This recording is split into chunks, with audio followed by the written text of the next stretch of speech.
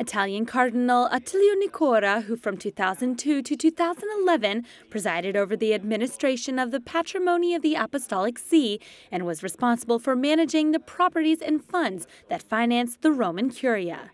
He was the first president of the Vatican's Financial Information Authority, which monitors economic operations within the city-state and shares information with other states to avoid money laundering or terrorist financing.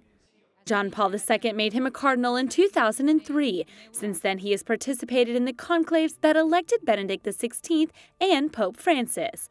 Now that he turns 80, he loses his right to participate in a conclave, and the number of cardinal voters is now reduced to 117.